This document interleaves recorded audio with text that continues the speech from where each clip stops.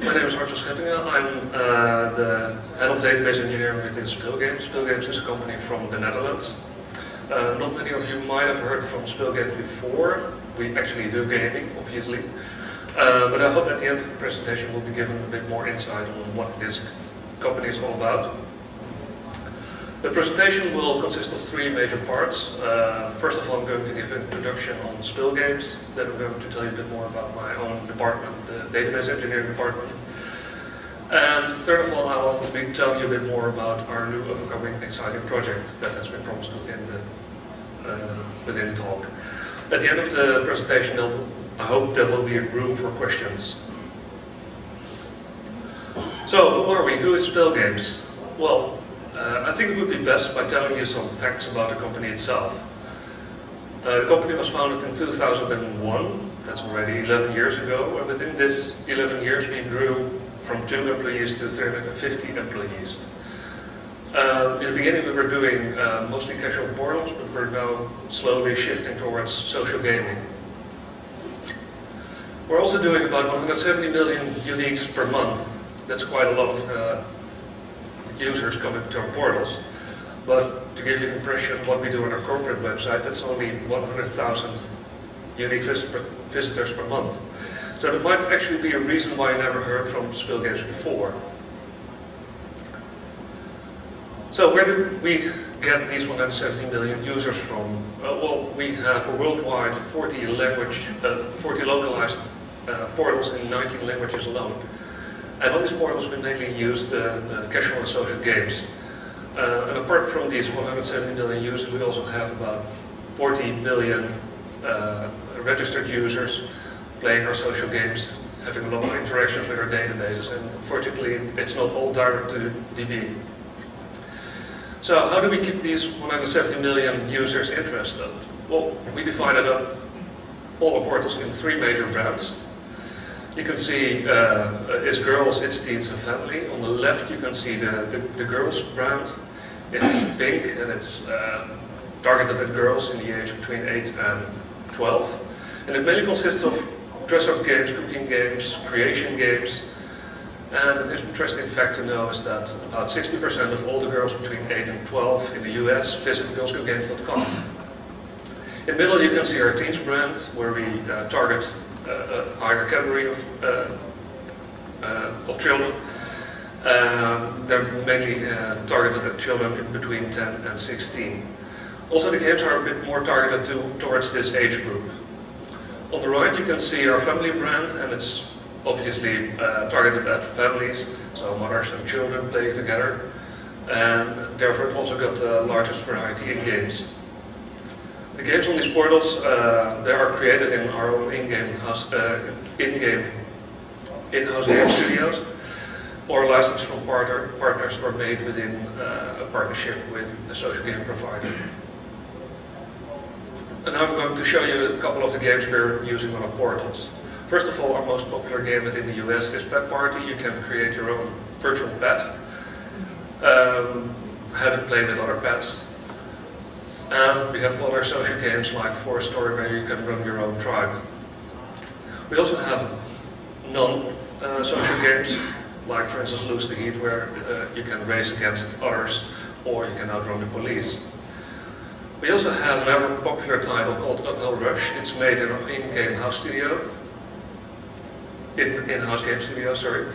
And it already received its 3rd sequel so far. But our most ever popular game is Bubble Shooter. We've been running this game for years and years and years, and we haven't found a title that is more popular than this. So all in all, we have in-house game studios, we have partnerships with social game studios, and we have a lot of licensed games. Spil Games itself is growing, and it's growing fast, and faster and faster. We have had a growth of 30% year over year. And in this graph you can see at the last row that the increasing number of employees actually keeps up with the number of monthly active users, and also the same happens to our database cluster. It keeps on growing. And why is that important? Because our growth is also reflected in the number of database servers, so we need to expand our our database clusters, and we need to expand our database engineering department. So what about the database engineering department? First of all, there was no database engineering department when I joined systems engineering as a DBA.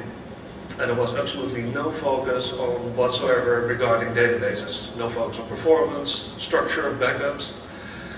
And they were only looking 2 weeks ahead in time, so servers weren't there when we needed to deploy a new database or a new application came up and nothing was prepared to do the deployment of the application.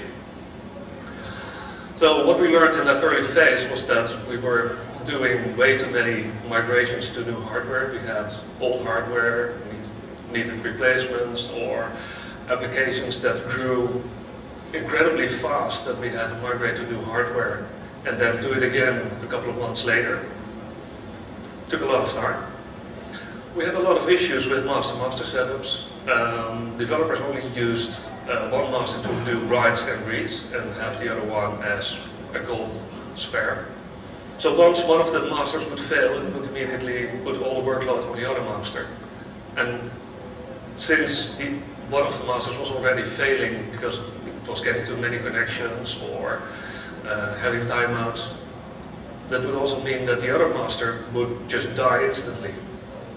Not very fun thing to do on a Saturday night at 4 o'clock. We also had a lot of problems with performance. We didn't see anything coming until the servers were failing. So why were they failing? Nobody. Let's just do postmortem and verify whatever was the cause. So we tried to professionalize the department.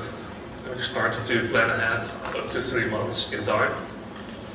That meant that we had to buy servers in stock and keep them in stock just in case that we actually might deploy a new application.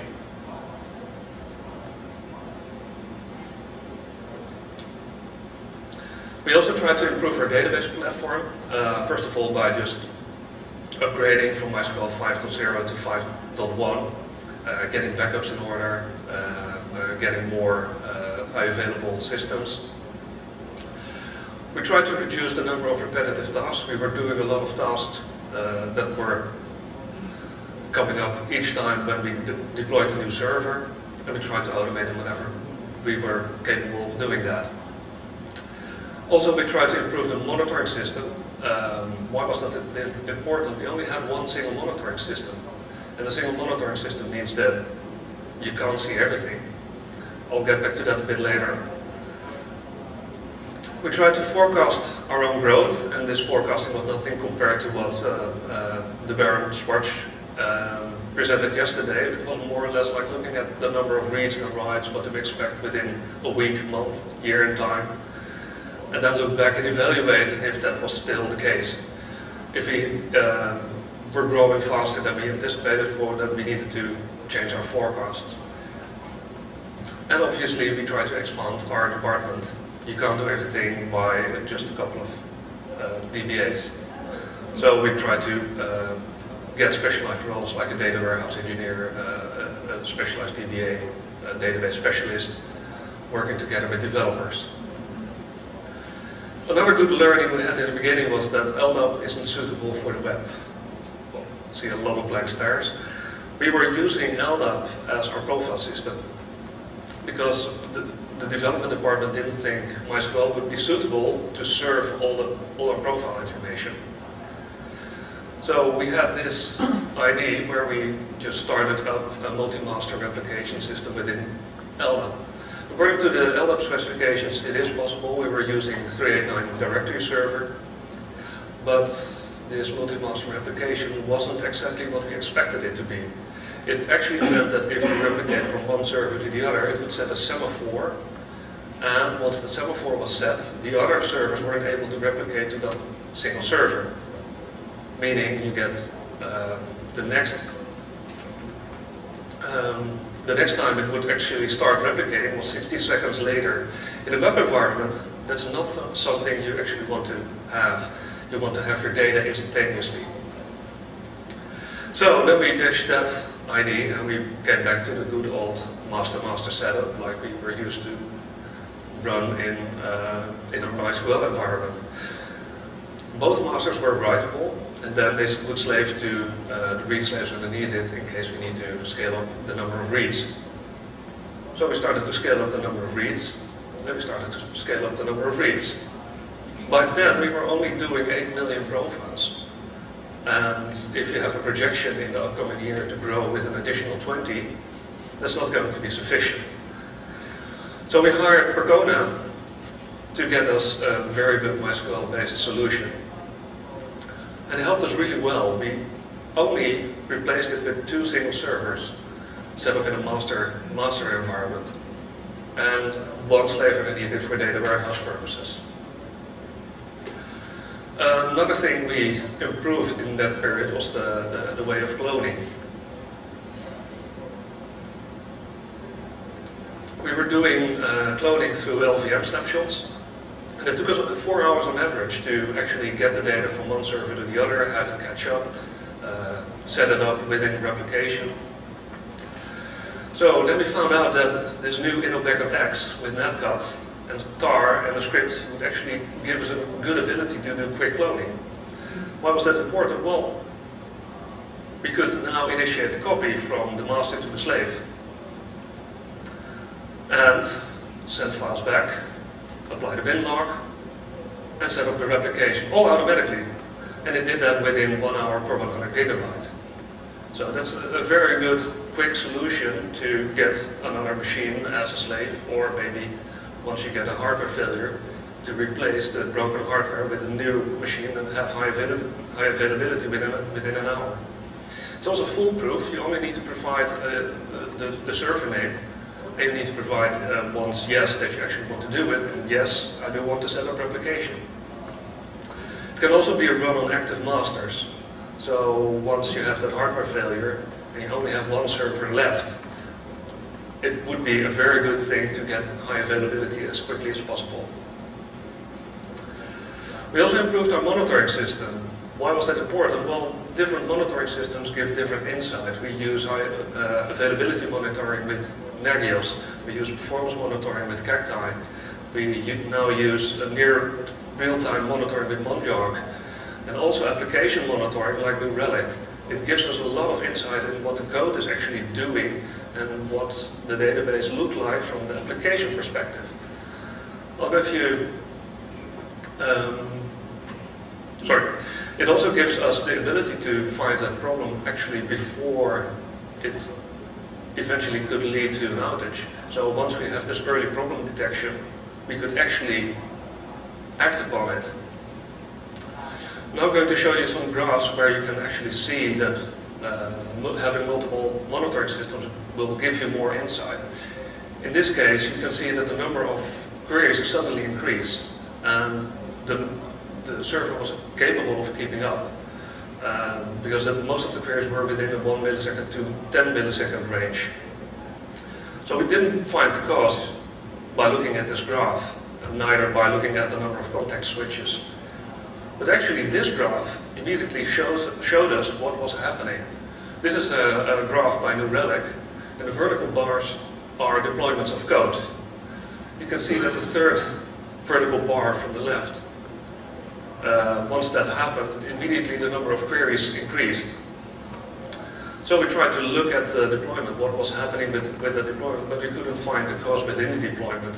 We even tried to roll it back in the next vertical bar. That didn't solve the problem. So the problem wasn't inside the code. Actually, the problem was inside a configuration change made by the release engineer, just following whatever was stated in the release notes.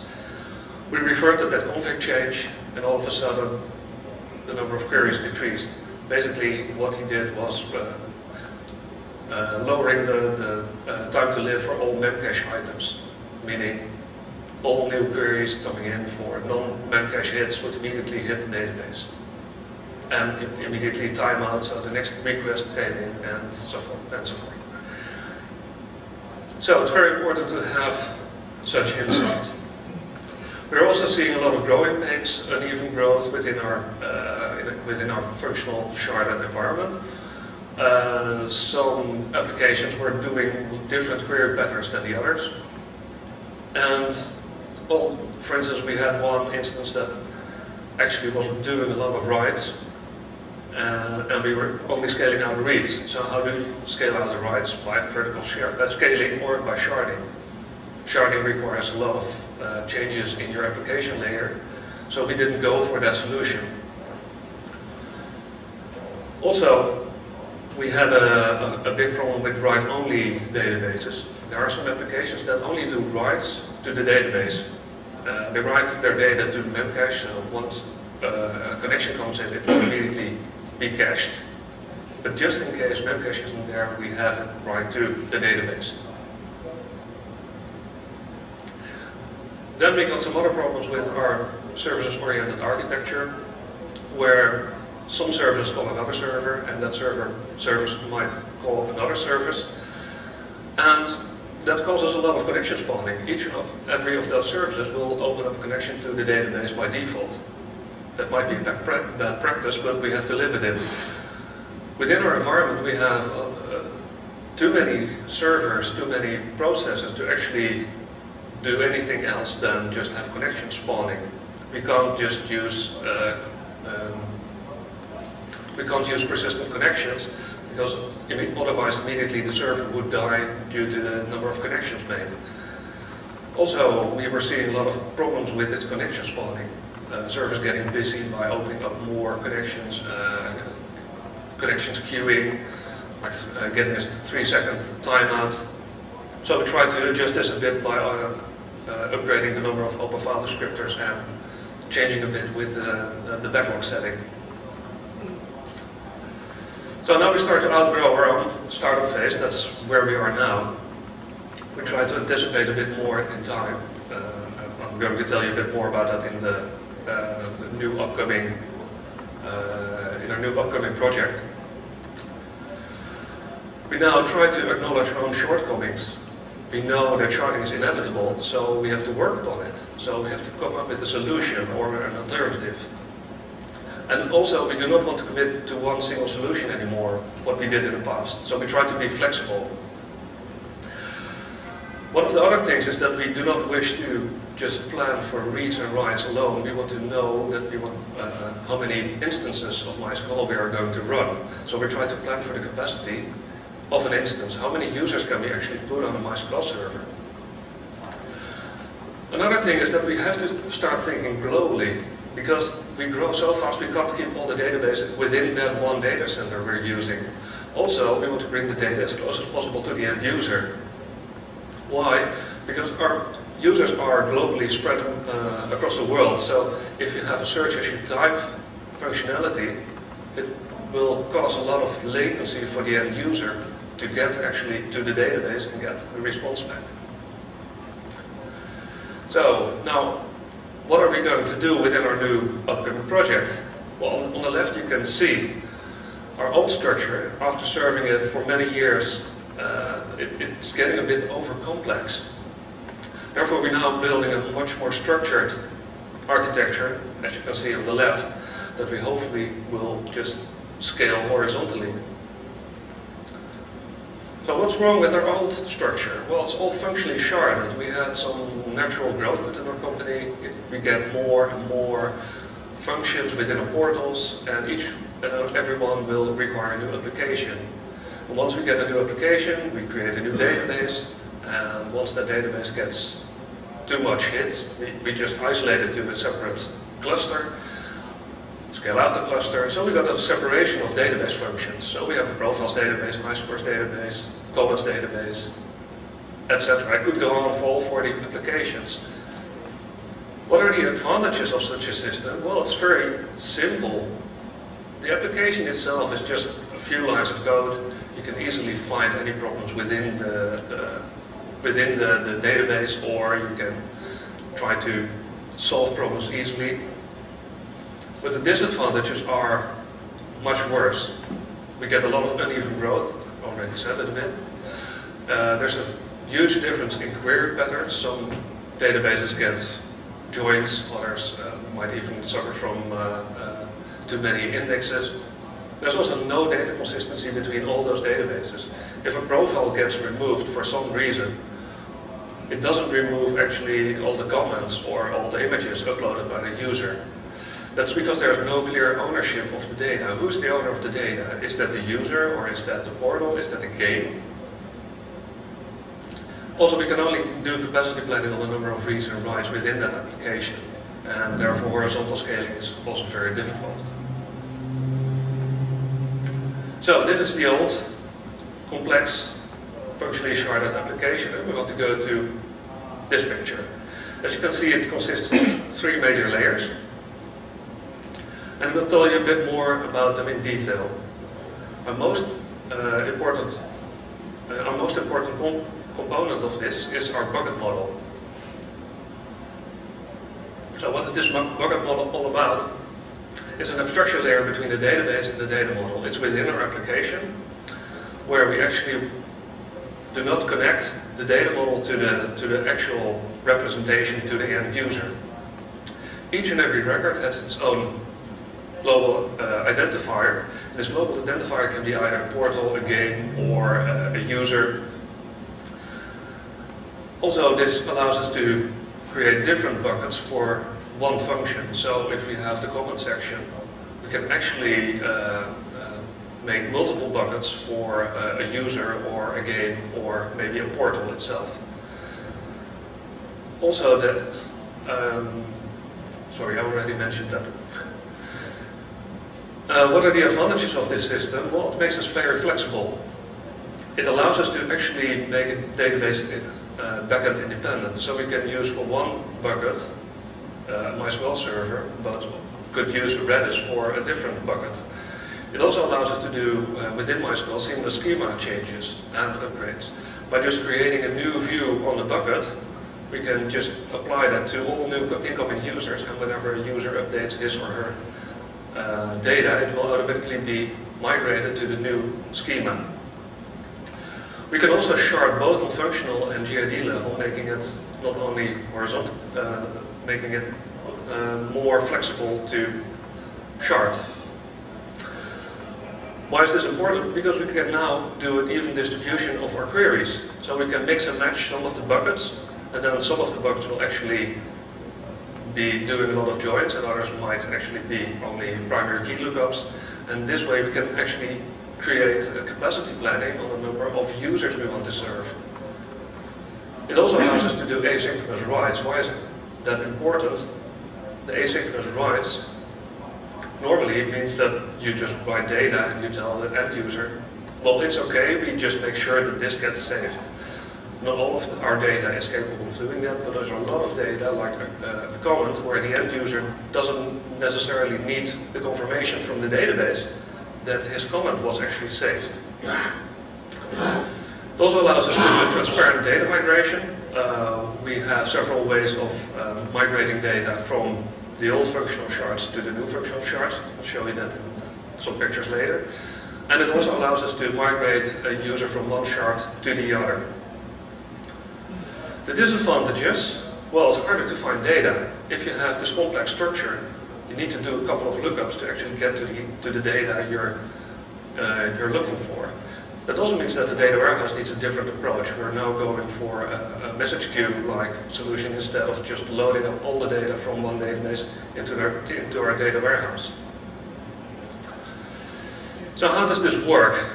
Well, we globally shard on GID. That means that we know within the GID, which is has some function telling you where actually this user is located.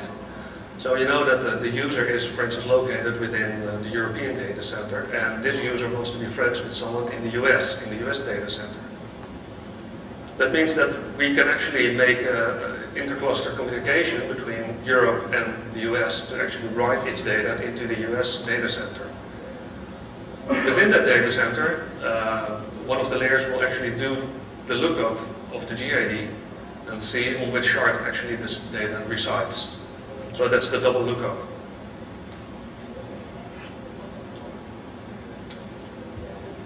To get a bit more into the different layers, At the top you can see the owner router. The owner router basically knows which buckets belong to what applications.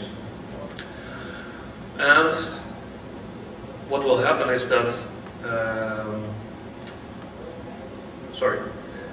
it will actually get you to the correct owner pipeline. So the bucket is owned by this GID. That also means that we create atomicity, and that's absolutely necessary because we want to have a process being the owner of the data. Within this pipeline, the bucket can be implemented in various ways. It can be a persistent bucket or a memory-only bucket. A memory-only bucket is within within Erlang itself. It will also create its own cache, and then once it actually needs to write to the database, it will just ask the shard router on which shard does this user reside. So how do we actually migrate from our old system with a legacy API and some functionally sharded databases to our new structure? Well, we place a new API in front of it, connecting to the old API with the legacy adapter, and then we're going to create our new applications. And each of those applications will then connect to the old functionally sharded databases to get its data. We verify both outputs, and if everything is okay, we start writing to our new GID-based shards. Once we have started doing that, we can actually verify if the data is written correctly by just reading from both clusters and see if the data is equal in both clusters.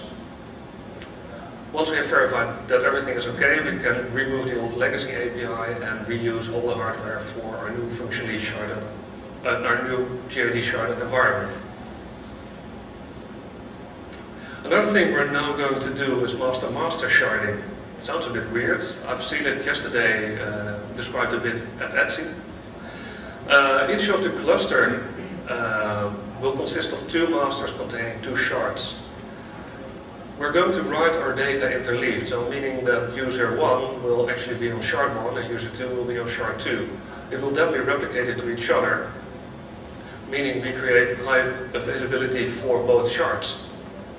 Why is that important? Well, currently we have a problem that not all machines that are hot, with our hot backup, hot standby, actually is a hot standby, but it could be a cold standby. Also, this does not require us to warm up the server anymore, and we keep both masters active and warmed up. Then we add slaves for data warehouse purposes and backups within one of our other data centers. So how are we going to implement this new architecture? Well, we're going to create a very huge Erlang cluster, meaning a lot of virtual machines on a lot of hardware, where every GID has its own worker process. So if you come into our environment, you will be assigned a worker process within this cluster. And that's your own, very own worker process, and it will apply all the work done for you. It will even contain all the data that you own, and that you, it will contain all the data that you own cached. It also allows us to do inter-cluster communication. Why is that important? Well, we want to communicate between the data centers. We want to have worker process A talk to worker process B to have more jobs. And it also offers us near linear scalability. What are the advantages of this system? Well, first of all, we can do Erlang node caching. It also allows us to do multiple backend connectors. We can now scale out with other solutions. We currently have a MySQL library, we have Hammer sockets, but we could also use any other connector if wanted. It also allows us to do connection pooling. Remember, I told you that we have a lot of connection spawning. Well, with connection pooling, we set up a persistent connection between our Erlang cluster and the database. That means that we can limit the number of connections and we can scale it up if needed. What are the disadvantages? Well, the only thing I could come up with was a lightning talk I saw last year here at the conference by Josh Burgess. It's not sexy. But actually, if I look at the whole project, I think it's rather sexy. So, if you actually think that you want to live in the Netherlands and you want to be sexy, come join us. Any questions?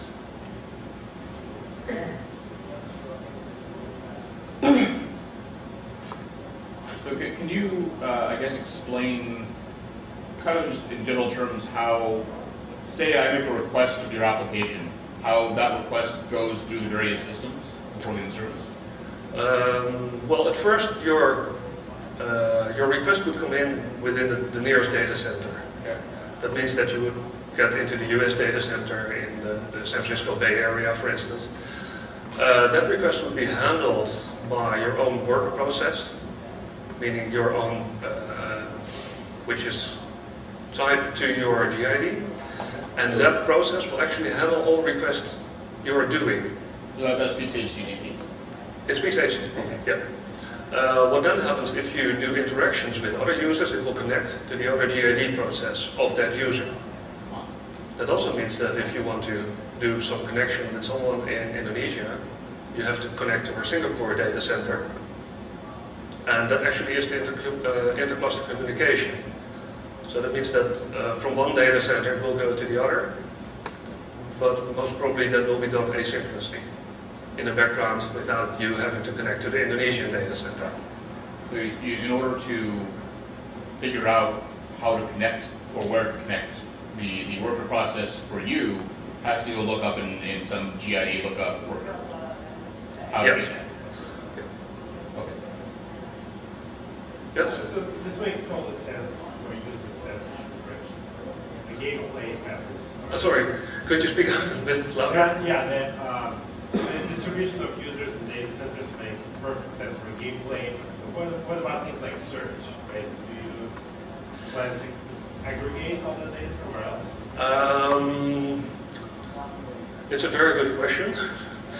Currently, within our current structure, we have everything in one data center, so obviously everything is served from our own single search instance. But if it's, for instance, the games are distributed across the world, so if it's a game search, it's easy because it's already in the data center. In terms of searches for users outside your data center, it will probably not be implemented because for most people it's not interesting to find someone in Indonesia. Most of our users are coming from a local market and they want to remain within that local market. No? Any other questions? Okay, well, thank you.